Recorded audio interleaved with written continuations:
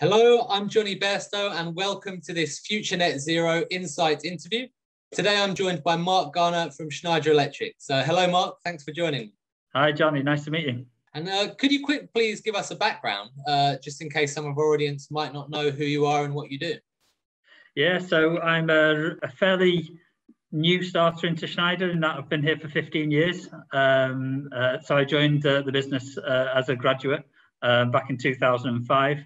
I'm working my way through the organisation in various different parts of it. So I'm working in low voltage equipment, in our cable management part of the business. But most recently, for the last 3 years, I've been in our secure power division, which is responsible for the Schneider Electric strategy into the data centre segment. Perfect. Well, thanks for the introduction. And you mentioned data centres there. That's what we're going to be talking about today, and kind of their role on the net zero journey and what you're doing in that space at Schneider Electric. So you might not like me asking you this question. It's going to be your bread and butter, but I need to know, and some of our audience might need it clearing up. What is a data center in simple terms? It is a great question, and one I spend communicating to my family on a regular basis. So I guess the official answer is a data center is a physical building or a physical location in a building that houses IT services or mission critical infrastructure. Ultimately, it's a part of the building that's managing data, either for the building or for applications in and around the building. When I talk to my family around this, and I'm not an engineer by trade, so I break it down as simple as I can do. If you take a photo on your phone, then ultimately that photo is going to the cloud somewhere. The cloud is ultimately a physical location that will be holding data. Now there's multiple different types of data center. You have your hyperscale facilities, which are generally built by your internet giants, your Microsofts, your Amazons, your Google, and they'll operate and manage those data centers themselves and hold vast amounts of data in there. You also have more regional, multi-tenant data centers where they're co-located. So you'll have maybe some retail application in there. Starbucks might be saving their data, for example. But then you'd also maybe have some of the hyperscaler data in there as well. But then you get to the third tier, which is more localized data centers. So the building which your office is in will have a data center in there with servers and IT services within it. And that in itself is a data center. The decision on where and which data center you use, you probably use all three of them is the reality. But when you need the data to be close to the source, so if it's in a manufacturing plant, the robotics require a flow of data and they need that data quickly, then you'll have a data center. You'll store that information to manage the robotics arm, for example, locally next to the machinery. If you save your photo to the cloud, there's no need for that to be immediately next to you, and you can wait a couple of seconds for that to download. So it's just where and when that data is needed and how it's being used. So that's why I have to wait when I go into my iPhone and I see one of the photos that's stored there and I click it. It's not actually on my phone, it's having to come down from the data center.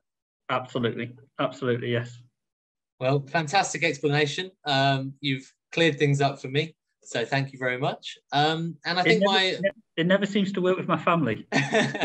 Yeah, I might forget halfway through the interview, so you'll have to remind me again. But the world's becoming increasingly digital. You know, more of us are using more phones and taking more pictures, and obviously businesses as well are ramping up digital demand and consumption massively. Everything's becoming smarter. So I've got to ask, what does the energy demand of data centers look like? Because we're bound to be using more and more and more powerful data centers as time goes by. So what does the demand look like, and how's it expected to increase, do you think? It's really difficult to assess, to be honest with you, Jonny. There are various predictions around data center energy usage and the demands. The one thing that everyone agrees on is the the capacity is going to increase. We're all more digital. The last year has really proven that. I'm in the office today, but I've spent most of the last year in my house and interacting with customers and with the press and with my teams through the digital medium. Not to mention the Netflix data centers. And that as well, yes, yeah, and the many that have popped up around those. I mean, that's a really interesting example, though, when you start to think about that. So Netflix have some of those regional data centers that allow you to access the top 10 watched programs quicker than what you would do maybe on the ones that are less watched. Oh, really? Well, that's fascinating. You wouldn't have thought of that, would you? It's this edge application, having it closer to the source and where it's needed.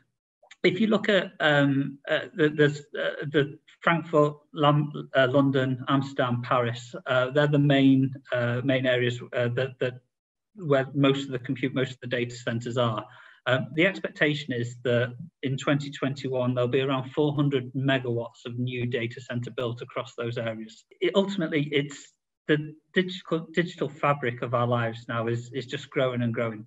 The buildings are becoming more intelligent, more reliant on data, not just how we use the technology. So everything for the past 12 months means that the data centers have become a pivotal part of our lives. By 2025, IT will consume around about 8.5% of the global electricity usage, which is up around 3.5% from where we were in 2018. So we're about 5% in 2018. It's the measure there, it includes telecommunication as well. So it's not maybe the true view of what the data center aspect of it will be. However, ultimately, what we can say is the need is going to grow. And with that, the need to be more efficient in terms of the operation and how that data center works grows with it. Yeah, so I suppose the $1 million question really is how can that carbon footprint, which we're all trying to reduce across all sectors, how can the carbon footprint of data centers be reduced simultaneously to demand for data centers skyrocketing? How can we do that? It's the challenge we all face at the moment there, Jonny, and we have to take a holistic look at the sustainability agenda, sustainability strategy, not just with data centers, but also if you look more broadly than that. So the example I'd like to use is take the overall ambition for sustainability for the UK, for example. In order to get there, in order to achieve those sustainability targets, you're going to need data centers. So data is going to play a huge part in driving efficiency in how we use, consume, generate electricity. Let's take microgrids as an example. So today we generate electricity through power stations. We also do it through solar farms, through wind farms, through generators. There's so many different ways now that we can produce energy within our own scope. In order to decide what's the most efficient energy to use at the right time in the right place, you need flow of data around that. So data centers are actually going to be an enabler for sustainability. And I think this is missed a lot of the time because everyone looks at the huge capacity that a data center takes in terms of energy, and it absolutely does. But for us to be able to drive the sustainability agenda more broadly, data is going to play a core component in that. Yeah, I understand that. And like you say, you might not picture that immediately, but as you said, the consumption from data centers is going to grow significantly, but yeah, that's going to be outstripped by the savings that data enables in all areas of the economy. Yes, absolutely. That said, we as an industry, as a data center industry, though, have to do our bit and become more efficient in terms of how we manage, own, operate, and build our data centers. And what's driving sustainability at the moment in the sector? It's largely it's consumers or the customers. So everyone has their own sustainability agenda, and take Schneider Electric as a company in their own right. You know, we We want to be carbon neutral by 2025. We've got no SF6 by 2025. We're engaging with our supply chain to become carbon neutral by 2050. So we have these ambitions as a business, and ultimately that supply chain, of which the data center will be part and parcel of it, because it's part of our embedded carbon footprint. We're asking our suppliers and our partners how they can become greener and more efficient and more sustainable. So a lot of this really comes from the requirements of the consumers. We conducted a survey last year with 451 Research, where we went to 800 global data centers in over 20 different countries, just to get some feedback in terms of where they were on their sustainability journey and how their plans were to move themselves forward and keep moving forward. So 43% of the respondents said to us that they've got a strategic sustainability program, but of their customer base, we asked the question, how many of their consumers or their customers are asking for contractual sustainability commitments. 97% of their customers are asking for commitment around sustainability. So we have this gap here. There's a gap between what's currently being done and what's currently being asked. And I think this is where the focus needs to be. There's a raft of new technology coming onto the market, efficient UPS, liquid cooling, and these are the type of technologies that we need to look at to keep moving the needle within the data center industry to reduce the energy we're consuming, whilst also balancing out the increased need of data, which is inevitable. Yeah, I was going to ask you, is it difficult as we become more and more reliant on data? We obviously need more resilience, more redundancy, I suppose, and more security, really, of that whole system, because it's going to become the backbone of the way we live. How do we balance that need for increased efficiency with the need for those factors, such as increased redundancy means you might have to have, so much more kits running with extra power in case there's a shortage to kind of cover that. How do you balance those two? Ultimately, it's around the build, the infrastructure, and how you ultimately construct your data centers. If you think around those three tiers that I talked through earlier, the tiering of local data centers, co-located data centers, and the big operator-owned data centers. That gives you a level of redundancy within there, and there'll be redundancy that's built into the structure. But then beyond that, you need to start looking at technology and the advancements in technology. So if you take Schneider Electric, have just in the last month released the Galaxy VL UPS, hugely efficient, so up to 99% efficiency through the UPS, but with that same capacity to drive more uptime and more reliability within the system.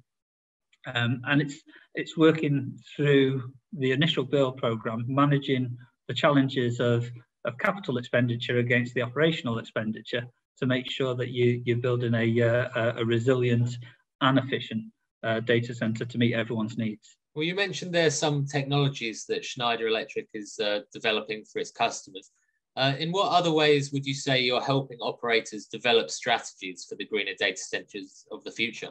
There's a number of different ways. If you look across our whole organisation, and a lot of this starts to come from this data-driven as well. You need to know where you are before you can start to take actions and make those changes.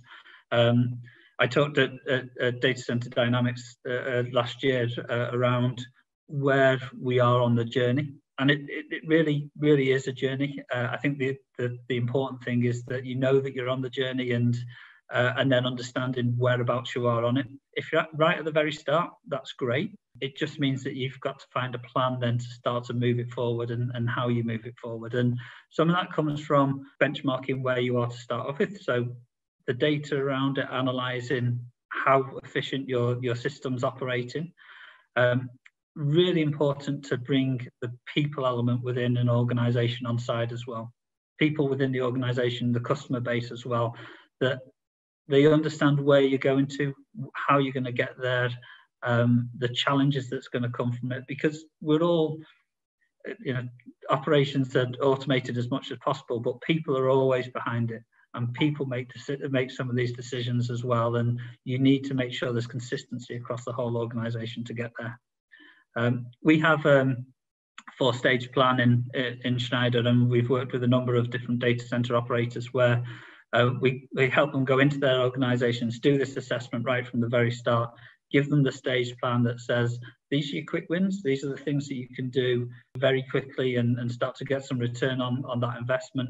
But then the stage plan that keeps working you through, so you keep pushing the needle and keep pushing it forward. As a business, we look at the technology side of things. So our equipment by 2025 will be SF6 gas free. A huge step in the environmental direction, the right environmental direction of becoming more sustainable for us as a business, but also for our customer base. And then our software systems, EcoStruxure, DSIM, how do you take the information out there and make educated decisions around what your data center is telling you, and even benchmark it against other data within your estate, data centers within your estate, and understand where they are against each other. Why is one operating at 80% capacity and the other one's at 100%? Perfect. Well, thank you very much, Mark. I'm sure our audience, those data operators out there, are going to be keenly listening to that last answer. And I thank you for so much for an enlightening interview. I've learned a lot, certainly. And I look forward to catching up again in the future to see how things have progressed in the next 5 years. I'm sure there's going to be a tremendous amount of change and growth, hopefully in the green direction. Change is one thing we can all guarantee at the moment, I think. So yeah, I look forward to speaking to you again, Jonny. Thank you.